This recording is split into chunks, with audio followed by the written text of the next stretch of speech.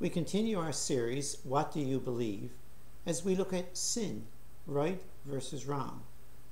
What is sin? There is no simple answer, as a Christian would have one definition, a Muslim or Hindu another. Others may question if such a thing as sin even exists. Our society has some generally accepted ideas about sin. When contrasting right and wrong, we view sin as something wrong, and would certainly include lying, cheating, stealing, or dishonesty. Things like murder, assault, and treason would certainly be wrong, and obviously considered as sin. Our framework for assessing sin comes from a moral code of conduct which has a Christian background. Sin is breaking the law of God. For centuries, the law of God has been used to govern right and wrong. The Ten Commandments has served as a guide for rightful living. Governments used God's laws as their criteria for establishing judicial laws to govern our land. As a result, people's rights were protected. However, in recent years, some have questioned the validity of certain laws and how they encroach on an individual's rights and freedoms. The laws which govern our nation specifically tell us certain actions are wrong, and by doing them we break the law and face punishment.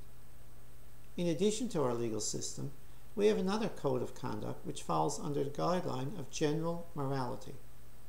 It is possible for someone to sin without actually breaking the laws established by our government. A person who acts good or right may be referred to as a good moral person.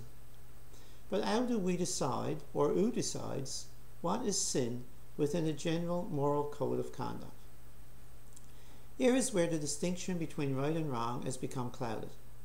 We are part of the generation that questions right and wrong, a generation that believes what is right or wrong for one person is not necessarily right or wrong for another. Let me use a personal example. I was concerned about a person's lifestyle, so I confronted that person. After I voiced my concern, the person simply stated, "Just because you or someone else thinks how I'm living is wrong doesn't make it wrong. It's my life, and I should be able to do as I please." Accepting that I do not have the authority to decide what is morally right or wrong, someone must have that authority. What will happen to our society if every moral action is at an individual's own discretion? I believe it would lead to total chaos as we become void of moral principles. As Christians, we believe the Bible has established the principles of right and wrong and is the only true authority as to what constitutes sin. A perfect and holy God has clearly defined sin. Are you a sinner? We certainly don't like to think of ourselves in that light. Who wants to go around labeled as a sinner? It may not sound good, but the Bible tells us we are all sinners. 1 Kings 8:46 says, "For there is no one who does not sin." In Romans 3:23 we read, "For all have sinned and fall short of the glory of God." The fact is we are born sinners, and it is a natural part of who we are. Our 2-year-old granddaughter said something we knew was not true. My wife asked her if she was telling a lie. Immediately she grinned and said yes. In Job 13:23, Job asked, "How many wrongs and sins have I committed?"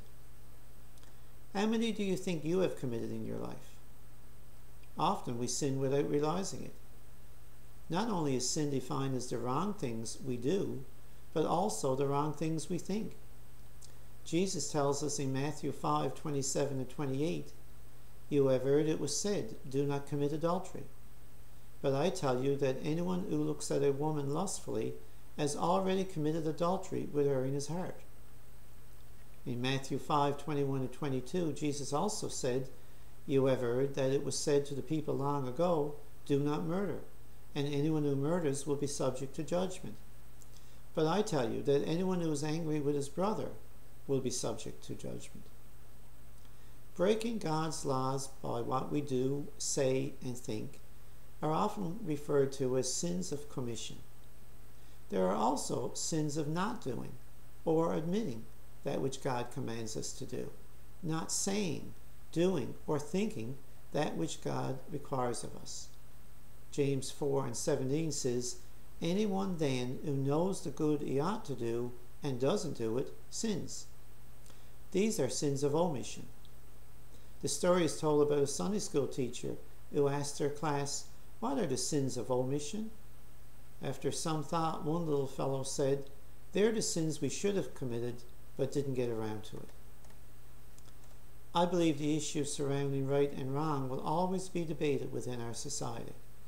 When God created us, He gave us free will, the ability to think, reason, and choose for ourselves. Some people will choose to sin, often covering it up as their fundamental right to do as they please. I believe one day we will face a higher authority who will judge us for our refusal to see sin for what it really is, disobeying God. What do you believe? Join us again next week for part 4 of our series.